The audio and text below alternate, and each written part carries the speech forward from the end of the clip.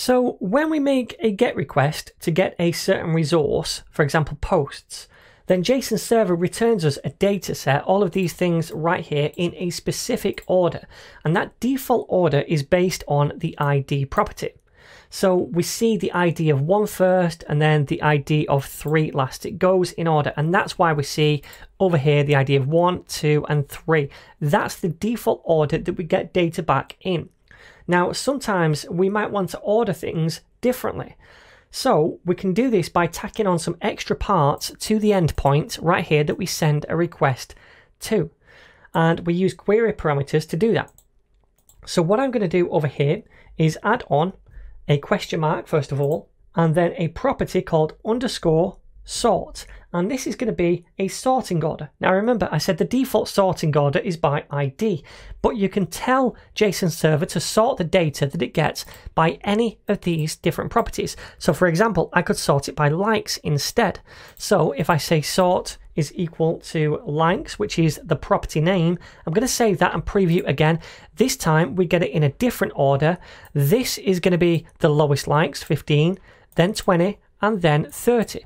So the default order is to go from the lowest to the highest. That was a bit like ID. It goes from 1 until the highest number. If we want to reverse this to show the blog with the most likes at the top, we can just say and to tack on another parameter, and it's going to be _order, and we can set that equal to descending, DESC. So if I save this now and preview, we can see now the one with the most likes is at the top and the one with the least amount of likes is at the bottom. Pretty simple, right? So we can just tack on these different parts to the query parameters. So we have _sort to say what property we want to sort by, and _order to say whether it should be ascending, which is the default value, or descending. Now we can sort by any property that we like. If we do it on a string, it's going to sort them alphabetically, but I think it makes sense in our case to sort it by likes so that the most liked is at the top. So next up, I want to add new posts to the database file over here by going to the add a new blog page, the create page, adding in a blog title, a blog body, and then clicking this thing right here. So in order to do this, we need to send a post request to the JSON server. So let's go now, first of all, to create.js.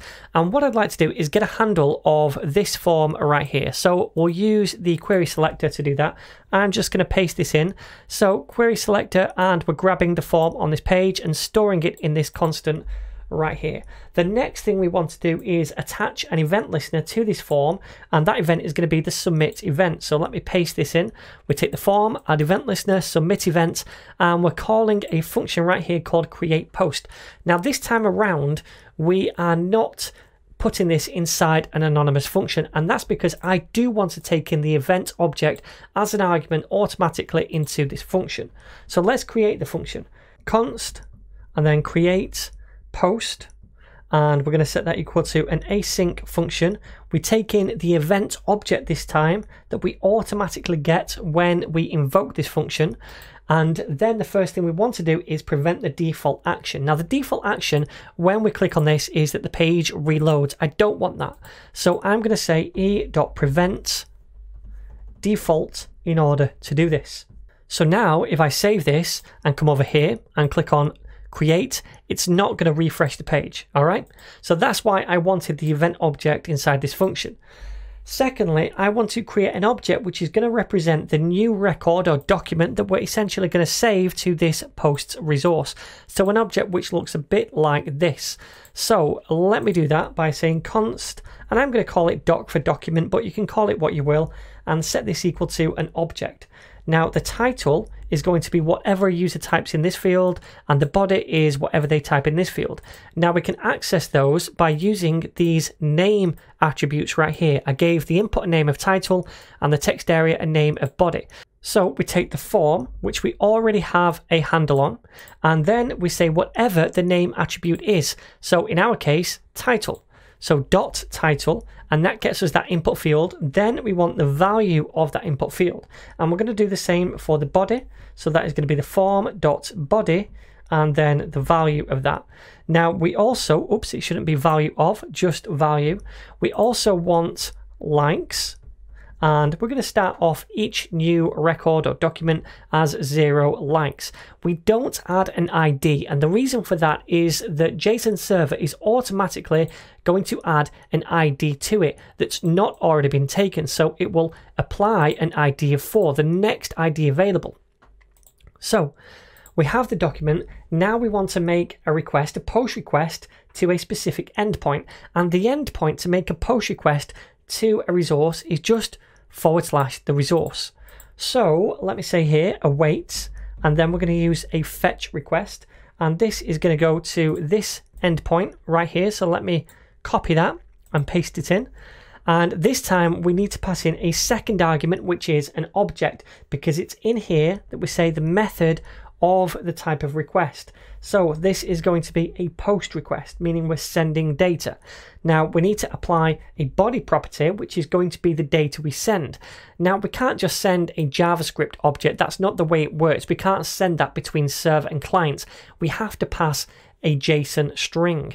So we can say in JavaScript JSON.stringify and then pass in an object, which is going to be the doc, to turn this into JSON, and that is the data we're going to send. Okay, so it's going to send this to this endpoint. JSON Server is going to look at this and say, okay, I'm going to add this new document that you have in JSON format into this post resource.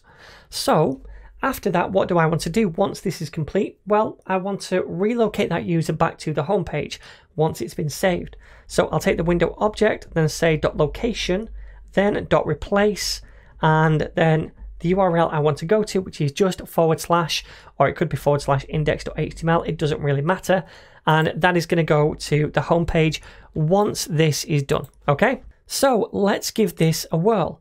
I'm going to now add in a new blog title. I'll just say Mario Kart Live Review. I've not got this yet, but I do want it.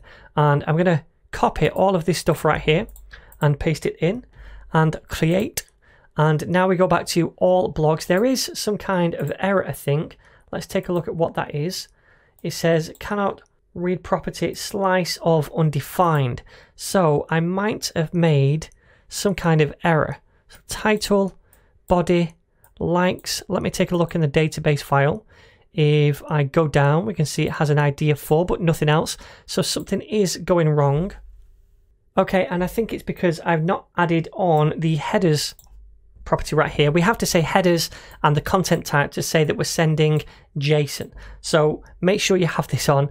Then I'm going to save it. I'm going to go back to the database file and delete that record. Save it, and then go back over here, go to add new blog, and we'll say Mario Kart Live Review again. Let me copy all this Ninja Ipsum a second time, paste it in, create, cool, and now it's working. So we just needed to say over here when we make that post request, the headers and the content type. Totally forgot about that, schoolboy error. Okay. So that, my friends, is how we send a post request to this endpoint that JSON Server gives us to add new data to the database file. And we can see that right here, and it takes up the next available ID. Next, I'm going to show you how to delete items from the data. So currently, if we click on read more, we see all the details for that particular blog. What I'd like to do is add a delete button at the bottom, and when we click that, we send a delete request to an endpoint provided by JSON Server for that resource and that particular item to delete it. So the first thing I'm going to do is add a button to the details HTML page, and if we go down here, I'll create that at the bottom. So button, and then I'll just say delete like so. And what I want to do is give this a class of button. Now we need to get a handle of this inside the JavaScript file and attach an event listener to it. So let me go to details.js and I'm going to paste this in. So I've called this constant delete button, and we've used query selector to get the delete class, which is that button right there. So now we need to add an event listener to this. I'll grab the delete button, say .add event listener, and we want to add a click event listener to it. Now this callback function is going to be inline, so I'm just going to define it here instead of creating a new one like we did with render details, but it is going to be asynchronous like so. So let me say async. We're going to take in the event object. I don't think we'll use it, but let's take it in anyway. And then inside here, we want to send a fetch request to delete this particular post. Now to do that, we need to send the request to /posts / the ID of whatever post we want to delete. Now we have that ID right here. Remember, we grabbed it before when we said new URL search params and passed in this thing right here and then said get the ID. So I have access to this ID and I can just say const response is equal to await and then fetch. And inside here, first of all, let's paste in this thing. So let me grab this and copy it and paste that in. Then it's going to be / plus the ID that we have for this particular post. Remember, that's right here. Okay, so now we're sending a request to this endpoint, but we also need to pass in a second argument, which is that object, to say the method is going to be delete, and that's all there is to it. That is going to send a delete request to this endpoint. JSON Server is going to look at that and it's going to find the post with that ID right here and remove it from this file. So after I've done that, what I'm going to do is relocate the user to the home page, because then if we delete it, well, this post no longer exists. So we should redirect them to the home page. So to do that, I'll take the window object. Then I'm going to say location and then .replace. And then we're going to go to just /. It could be /index.html as well. It doesn't matter, any of those two. And that is going to redirect us. So fingers crossed, this all should work. And you can see right now, this doesn't exist. But what I'm going to do is, let me just check this is all correct. I'm going to go to one of these posts. Okay, we don't see all of the data. Something has gone wrong. Let me see here. Right, and I figured it out. It was because I gave this a class of button, not delete, which was stupid of me. So now we're grabbing, remember, the delete class, and we're attaching the event listener to that. Okay, so now, fingers crossed, hopefully this will work. Okay, so if we click on delete, this is new view course coming soon. Delete it, it redirects us to the home page, and now we can't see that blog. Awesome. Let's try another one. Let's go to Mario Kart Live Review, delete that. Awesome, this is working. And let's just check our db.json file. Yep, those two blogs have gone. Okay, so finally, I want to show you how to do a text search. So imagine now we had a search bar at the top over here and a user can search our blog for a term. How can we then send a request to the JSON server to send us all posts which contain this search term? Well, first of all, let's create that search form. Go to the index page over here, and what we'll do is create it underneath the nav. So let's create a form and get rid of the action, but I will give this a class of search like so, and inside this form I'm going to do an input and it's type text, but I want to give this a name attribute so we can grab it easily later, and that is going to be term. We'll also give this a placeholder and set that equal to search term. Okay, so now if a user enters into this and presses enter, then it's going to submit the form. That fires a submit event on this form. So first of all, we need to grab this form from this index file, and then we need to add an event listener to that, which is going to listen for the submit event. And in that submit event handler, we need to query the data for that particular term. So let's first of all get a reference to the search form, and that is the search class right here. Okay, so we have that, and then down here I'm going to attach an event listener to that. So I will say search form.add event listener.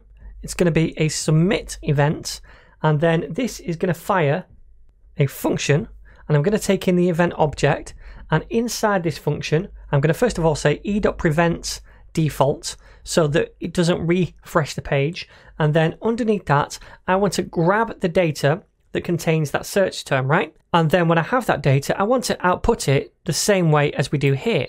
So we get all of those posts and we cycle through them and create a template for each one of them. So what I really want to do is actually run this function again, but slightly alter this when we submit this search form. So I'm going to say render posts like this, right? But I'm going to pass in an argument right here, and that argument is going to be the search term. Now, to get that search term, we can say search form dot, and then it was term. That was the name attribute, remember, right here. And then we want the value, so dot value, like so. So we're passing in that text value, whatever the user types, and in fact, we'll trim it. So we'll say dot trim to remove any white space. So we're passing that in now, and we have that right here. Now, when we fire this function, we're not always going to have this term. Sometimes it's not going to be defined, because when the page first loads and we call render posts, we're not passing in a search term then, we just want all of the posts. And in that case, this is going to be undefined. So we want to check, does this term have a value? If it does have a value, let's append something to this so that we can search the data for that term. So I'm going to do a simple if check right now. I'm going to come under this and say if, and then term, then we'll do something. So if this is undefined, then whatever is inside this block won't fire. If it has a value, if we pass something in, then it will fire. And at that point, I'm going to take the URI and I'm going to plus equal something to it. So add something to the end. Now, the way we search for something is by using the Q parameter or the Q key. So I'm going to say and first of all, because we're adding on another query parameter like we do here. And then we say Q, and then we set it equal to the search term. So I'm going to output that using a template string. So let's delete the normal quotes and replace this with a template string quote. And we're going to output the term. So let me paste that in. And now, if we have a term, we're just appending this Q equals the term to the end of it. And what's going to happen is JSON Server is going to see that, and it's going to look through all of our posts, all of the content, the title and the body for that search term. If it is there inside the title or the body, then it's going to add that document to the array that it eventually returns to us, the data set. If it's not, then it's not going to add it to it. So we only then get back the items that have that term inside them. So let's give this a whirl. And remember, if there's no term when we first load the page, this is not going to fire, and we're just sticking with this. So let's save it and let's give this a whirl. I'm going to just say blog, because I can see that that's right here, and I think it's the only instance of blog. So let me press enter, and now we can see we just get back this one result. If I delete this and press enter, now there's no search term, and so we get back all of them. Let me look for something else. I'm going to say, is there a word that is in both of them? So 2, we'll do 2. Now this might return more than just these 2, and it does, because inside the body it probably says 2. I tell you what, let's say net, press enter, and this time we get back this one. Okay, so that is how we search our data using JSON Server. So hopefully now you can see how easy it is to set up a local JSON server for testing, prototyping and learning. Now I use this a lot in my projects and tutorials sometimes, because it's just really easy to set up and run with. Definitely check out the docs if you want to find out more about how to use advanced features such as pagination and data relationships, and that link is going to be down below in the description. So then, my friends, I really hope you've enjoyed this series, and if you have enjoyed it, please don't forget to share, subscribe and like. That really means a lot and it helps out an enormous amount. And if you do want to join the cause and support the channel, you can do by clicking the join button on the channel homepage or underneath the video or right down below. You also get a little cool ninja badge next to your name in the comments for that, and it's 99p or cents per month. And I've also created several premium in-depth courses on Udemy. So the first one is Modern JavaScript, the second one is D3 and Firebase, and the third one is Vue.js and Firebase. So if you want to take one of those, all the links with the discounts automatically applied to them are going to be in the video description down below. So again, thanks so much for watching, and I'm going to see you in the very next course.